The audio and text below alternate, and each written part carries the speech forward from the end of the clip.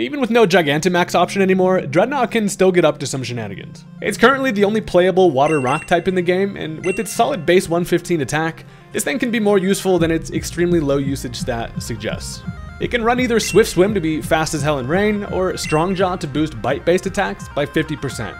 So the real saving grace for our turtle fella is obviously Shell Smash.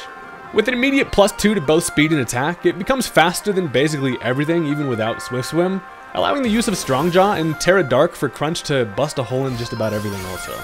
Stab options in Liquidation along with Stone Edge are not fun to be on the receiving end of, and moral of the story, Drednaw is a snapping turtle that will in fact snap some necks.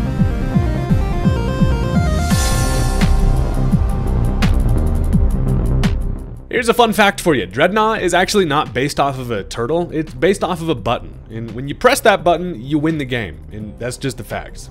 For real though, as little as this thing is used, it's insanely good and always provides really good value. And I love me some Drednaw. If you're into that kind of thing, you should probably hit that subscribe button. I'm working on getting to 400,000 subs and you can help me out. Also, so I don't do this often, but I actually just designed and released some new merch. I'm really happy with how this one came out. I basically just made this because I wanted to rep the carp myself. If you're interested in helping out the dream of me being able to do YouTube full time and also just look fresh as hell in the process, go to the link in the description or just haydunn.com and take a look. And with that, let's get into the match. Alright, so as my opponent is going to go ahead and lead on for the Torkoal, obviously they're working with a Sun team, and that's just always scary because very hyper offensive and they have a lot of threats. So I decided to lead off with the Tornadus, mostly just because I can actually just go for a Rain Dance here. Basically, this Tornadus is here to enable Drednaw, and it's also going to work really well here with that Prankster to basically turn off their Sun whenever I want to. So I go for that Rain Dance turn 1, it is going to switch it over to the Rain. I'm like, I like it moist out here, and they actually go for the Yawn, which is kind of fine. I'm just going to U-turn out here regardless. I imagine they do switch out because they can just bring that Torkoal back in, potentially set up Drought, and it's going to be a little Weather War situation. So as they actually end up pivoting into the Galvantula, that's going to be a bit interesting because first of all, I can go for the U-turn, which is going to break a potential Focus Sash, which is great. And now I realize that while I've got the Rain on my side, or at least just have a bit of momentum, I can actually go right into the Drednaw. And so there's a couple different kind of interesting points here. So first of all, I don't have any hazard control on this team. Now, I imagine they probably want to set up their Sticky Web turn 1, and also they have the super effective hit just with either like an Energy Ball or even just a Thunder. So as I go for the Terra Dark, that's just to ensure that I can guarantee that I take, you know, any attack, barring if they predicted that and go for a Bug Buzz for some reason. But also, I can then set up a Shell Smash before they get their Sticky Web up and come in and don't have to worry about touching it. So they do go for that Sticky Web, which is fine. I know that one way around that is Sticky Web paired with going against the Sun team is extremely scary. And I gotta go full offensive to start and try to get things rolling early. So I get that Shell Smash off, which is amazing. Gonna go ahead and double our attack and speed, and basically just like that, Drednaw is wildly scary, especially in the rain. We are looking real nice. So I get that White Herb, which gets rid of the defensive drop, and at this point I'm just going to go for a nice little Strong Jaw stab boosted Crunch, and that's just going to straight up take care of the Galvantula because he didn't have his Focus Sash intact from the U-turn. So that is really nice for me. And as they go into the Torkoal, they obviously just want to turn off the Rain, and that's kind of fine. Now, Torkoal is a pretty defensive turtle himself, but at this point, look, my shell is already smashed as hell. Plus, I am able to connect on a nice little stab, super effective Stone Edge, which is going to be able to take care of the Torkoal. Now, I get a crit, which actually does not matter, because even if that thing was bold, max HP and defense, it is a 100% chance to kill there. So that takes care of the Torkoal, which is amazing. And now we're just going on an absolute rampage. Sometimes you just get the early initiative and we're out here rolling. So they go into the Typhlosion here, and they're probably just like, well, I mean, at least they can dampen my liquidation with the Sun. So they go for the Terra Fire just to boost up some potential damage if they're able to get anything off. That allows me to then just go for that nice little boosted Crunch. And yeah, take a nice little bite out of him. That's going to take care of the Typhlosion. And Buddy's got no chance of living that. So they actually realized that, yeah, the Drednaw has gotten too far. He's in too deep, and they're just going to head out. So that just goes to show this thing is not to be messed with. And with that, that's going to bring us into the next game, because that one just doesn't count. So once again, our opponent's working with a team full of threats, but we are not afraid because we have the Jaw Turtle. And let's get into it. So this time my guy's just going to go ahead and lead off with the Landorus, who is always just standing there menacingly. And I have an orb. And Fortress as a lead here is a little bit of bait, right? Because I know that they have the Haydunn in the back, and I also know that little fella wants to switch in and bounce my hazards back at me. So, as I expect they're going to go for the U-turn here, and I'm fully expecting the freaking wizard to come in, who's going to get volt switched, and then I can try to grab myself an early matchup and try to get things rolling. So they do bring in old pointy hat over here, and I'm like, yeah, I'm actually going to head out. It will not catch me getting magic bounce today, and I have a couple different options on who I might want to bring in here. Now, I realize Entei is good at a few things, but one thing is that nothing wants to switch into a choice-banded Sacred Fire. So I'm actually in a really good position here for Sacred Fire to, first of all, do a bunch of damage to stuff, and then also 50% burn chance is always just super nice. So I'm going to go right for that Sacred Fire. They decide they do not want that thing to get burnt to a damn crisp, and they actually decide to bring in Landorus, which is great because most people will be like, I'm just going to intimidate this thing beyond my way, but I'm focused in an inner fashion, and we cannot be intimidated, which is fantastic.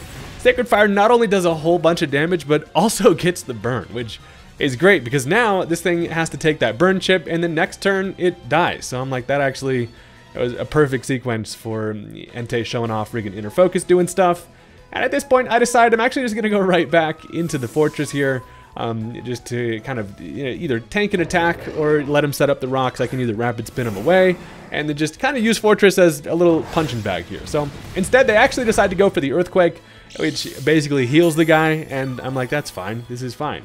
So now all we gotta do is play the old waiting game. The burn is gonna do its thing, takes care of the Landorus, which is actually really nice because that thing is quick, it pivots, it potentially sets up rocks, and intimidates annoying. So Landorus going down is a huge win at the cost of basically nothing. Now with the empty battlefield, or at least they have the free switch, they decide to go into Clodsire. And at this point I'm feeling pretty confident that I can just set up the Stealth Rock here. They're not going to go into the hat. And I imagine they probably set up rocks of their own, which I'm also not really worried about because then Fortress can just rapid spin them away. But instead they actually go for the Toxic Spikes. So it's going to be a bit annoying. I don't have a grounded poison, but I do have a couple different spinners. So I'm kind of fine with this thing wasting turns here, just setting up. And while Fortress can't really do anything in this matchup, it's actually not bad for me because I can either set up some more hazards of my own. I can also show them that I can just spin theirs away. So that's what I'm going to go for here. It does give me, get rid of the Toxic Spikes, which is nice, but they just go ahead and lay down another layer. But he wants to get that freaking bad poison, which is annoying, so it's going to stick around. But obviously, it's kind of a get-nowhere matchup. I am just going to basically be healed back to full from the leftovers. And having Walnut healthy is always a good time. I could actually also get myself to a point where I will get Sturdy reactive if I get all the way to full. But as I'm looking at it here, we're a couple of round fellas that are going to get basically nowhere in this matchup. So I decide, instead of staying in here and just going for another rapid spin, I actually have the Excadrill on the squad, who has a way better matchup and can also spin away those spikes. So I'm going to bring in the Excadrill here, who also isn't worried about ground moves, because I'm air balloon and I'm just floating above it because it's Drillbert's freaking birthday. So as I bring the drill in, I imagine they probably just go for another layer of spikes or just kind of scout what I'm going to go for. I am floating in the air, which is great, but they actually end up switching themselves, and they probably realize they're not going to be able to do much to the fortress.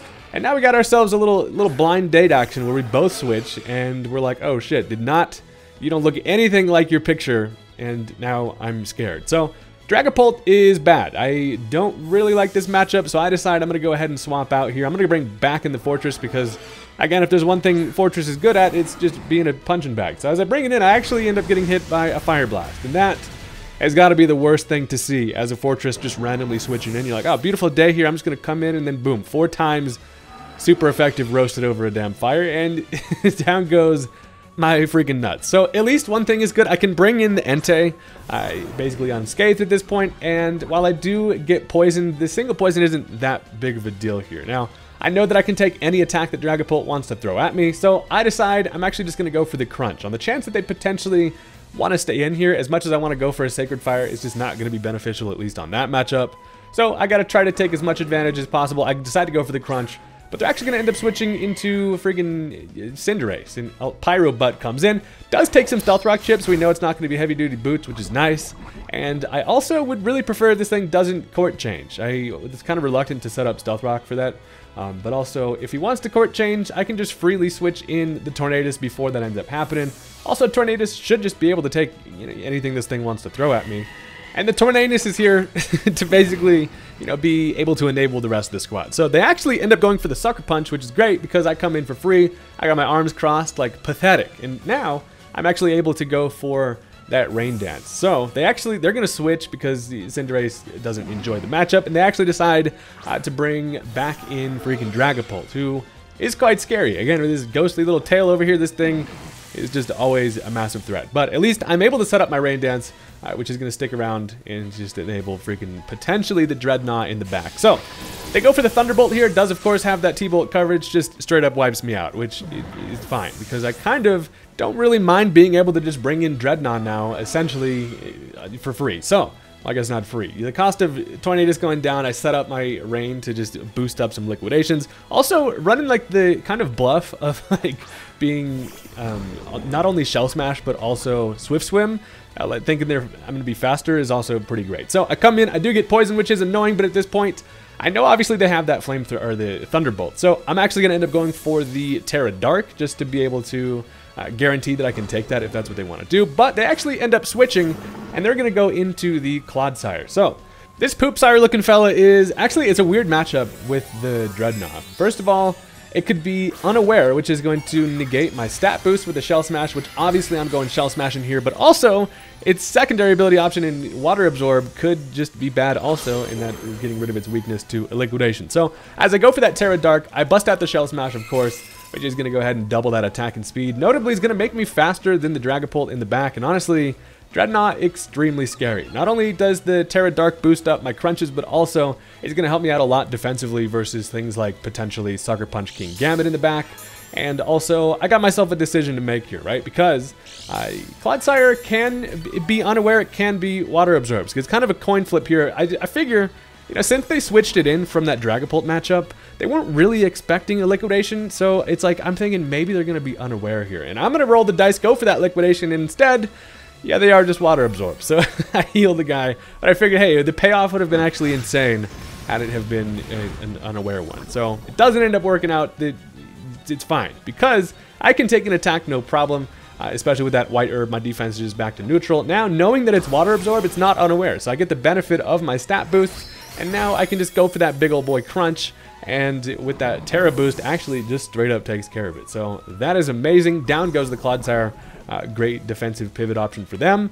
And now Shellzilla is going on a little Godzilla rampage here, where we get to see kind of what their answer is going to be. So first of all, they decide to bring in the Cinderace, who I'm thinking may have been Choice Scarf, but as it comes in, just dies to the rocks. And so I'm like, hey, that was actually pretty solid. So down goes the Cinderace, and now they're actually going to go into freaking Haydunn. So this thing gets to see how much he likes the freaking Drednaw with a Shell Smash and a Liquidation boost in the rain.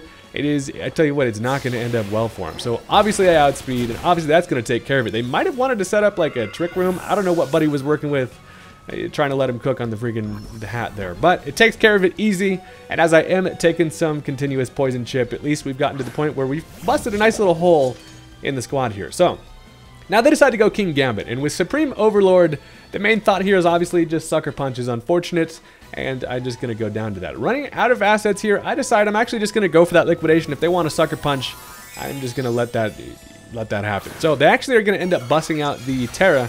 Gonna go for that Terra Dark, which actually doesn't end up changing up the matchup here really at all. And I am in range to where a Sucker Punch should just be able to take care of me. But they actually don't go for it. I'm able to bust out the Liquidation and outspeed, taking care of the King Gambit. They probably, I assume, went for a Swords Dance here, playing kind of on the back foot. Playing from behind, I imagine they probably tried to set up a Swords Dance. Basically, if I predicted the Sucker Punch, that kind of seals the game for them had they been able to get up a Swords Dance. That's what I imagine the play was there, but Drednaw just is able to clutch it out. And even now their final mon being the Dragapult comes in here, and now I get to show off the fact that I am in fact faster, and a Crunch, especially with that boost and everything, is just going to kill like 4 of those guys. So that takes care of the Dragapult, and once again, once Drednaw gets going, this thing is freaking out of control, and not the guy you want to piss off. So that's going to do it for that game, and guess what? If you've made it this far into the match, I've got a little bonus game action for you, and all you got to do is just hit that like button to appease Data YouTube and help out the channel in the process, and with that, let's go ahead and get into it. So this time my opponent's going to go ahead and lead off with the Garganacl. Now this is a big salty fella that makes me a big salty fella. One of the top things I hate playing against, but I got myself the Fortress, and I'm just going to lay down my Stealth Rock. I figured they're just here to set up some rock also, and I'm mostly just kind of hoping this thing isn't going to be Iron Defense Body Press. So Turns out turn 1 they're going to go for the Rock Slide. Thank God they do not get the flinch. But also my Sturdy is now broken, which is just annoying. But doesn't hurt that bad anyway. And I'm just over here just taking a nice little bite out of my leftover apple. So looking at the team they're working with, one thing I notice is they do not have any hazard control, which is great. I'm just rubbing my little fortress hands together. Excited to set up some spikes because that's going to make my life a whole lot easier. Because one thing is for certain, we love punishing some switches. So, I set up them spikes, scatter some Legos around that you do not want to walk around on barefoot. And at this point, I'm just going to go for the Volt Switch. They're not getting anywhere with just going for Rock Slides. They actually end up going for the Salt Cure here. I kind of thought maybe they would switch out, but also, this is fine. I get Salt Cured, nothing like a nice little Salt Cured walnut for breakfast, but I go for the Volt Switch, getting rid of that, but also now allow me to go into whatever I want. So, I have a couple different options. I actually decide I'm going to go into Excadrill here. I have the option to potentially start setting up Swords Dances, and if I do get a Rapid Spin off as well with a Speed Boost, Excadrill looks real good against their team, especially with the SD boost. So that is the plan. I also am Air Balloon, so I cannot be hit by a ground move here, so it's kind of just a free SD here, as they actually are going to end up going for that Salt Cure once again, which is annoying because I always forget just how much continually damage this does, especially to freaking Excadrill. So, doesn't do much initially, but pops my Air Balloon, which is annoying. And then now, I'm taking a big old chunk every turn. So, Excadrill is here to party for at least a little bit of time, and I'm just going to go right for a nice little Earthquake, and they actually end up staying in here, so that's going to end up taking care of the guard. Now, that is solid for me because that thing, once again, is just annoying. I do get a crit, don't believe it mattered, stonks. So they had nothing that really wants to hard switch into Excadrill, especially after a Swords Dance, but if I was able to set up a Rapid Spin, this thing would have been much better. But now, as they're able to switch into Typhlosion here, this thing is going to be able to outspeed, and also Typhlosion Spooky, and I cannot Rapid Spin against it. So it does take a whole bunch from the hazards, which is always nice, but I decide I'm going to switch right into the Tornadus here, because first of all, one of the ways that I try to enable Drednaw is to be able to pivot it into things that I know I can set up against, and honestly this Typhlosion's looking pretty nice, plus that Drednaw endgame looks pretty free here. So they go for the Flamethrower, I'm now just going to go for that Rain Dance. I am Prankster, I'm guaranteed to be able to set it up, and also the good news is it is going to dampen that fire damage, so as they go for another Flamethrower here, I actually am barely able to live, which is nice. So here's the thing, I can now go for the Weather Ball to just take this thing out. However, I'm actually going to go for the U-turn instead. That's because while the short game knocking out Typhlosion is nice, the long game is much more beneficial in being able to bring in Drednaw against a Typhlosion who I suspect is probably Choice Scarfed into Flamethrower. So I'm going to bring in the Shellzilla, and we're just ready to rampage across the damn beach here. So they go for that extra Flamethrower. It's not going to do anything because it's resisted and in the rain, and I'm like, this is a free Shell Smash here. Never been more free. I turned myself into a clam for some reason, and now we just bust our shell up, which is making Drednaw extremely scary. We're now faster than everything. We hit extremely hard, especially with liquidation boosts and friggin' strong jaw crunches, and we're out here just going quick. Also, gotta shout out the texture of the shell. Looks amazing on this thing. So, they actually end up going for a Focus Miss, which of course, Focus misses. I totally thought this thing was choiced, and the Focus Blast scared the hell out of me, but we actually get the lucky miss there, which is horrible for them and great for us. So now with our newfound extra breath of life, we can go for the liquidation to finish off the Typhlosion, and that is just bad luck. But hey, clicking Focus Blast is what's going to happen sometimes. So now they can go into whatever they like. They decide they're going to bring in Annihilate. Now this is an angry fellow who's generally pretty bulky and also scary.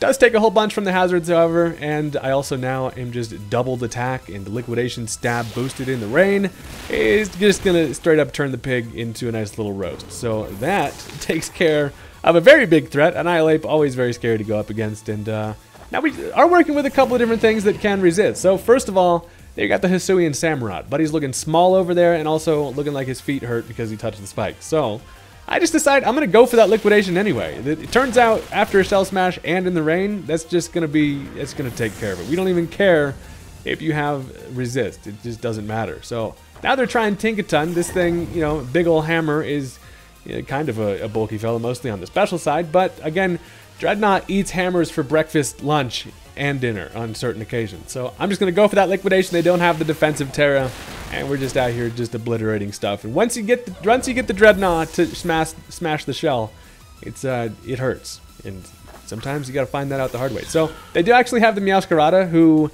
can only outspeed if it's Choice Scarf here. And I also have a resisted liquidation, but it's like, you know what? I'm going to actually end up busting out the Terra Dark just on the off chance that they can end up either A, taking an attack, or it's going to be somehow scarfing faster, I'm going to go for that Terra Dark, because Drednaw just likes being a dark fella, and also freaking boosted crunches with Strong Jaw is going to do similar damage to a boosted liquidation in the rain anyway. Actually, it's better call to just go for the liquidation here, but since I clicked the Dark Terra anyway, I'm like, screw it, I'm just going to kill it with crunch regardless. So they actually end up busting out a Terra of their own. They're going to go for the Terra Grass to try to give themselves a chance for maybe a Flower Trick to do something if it can somehow get out of this shit alive. But it turns out, yeah, we just take a nice little, you see that flower? Delicious. We love flowers. That's a nice little appetizer for us at the end of the battle. So that's going to take care of the Meowscarada. And that's also going to be the end of the match. So Drednaw, fun and also scary. And yeah, thank you guys very much for watching. Hope you enjoyed. And I'll catch you guys next time. Peace out.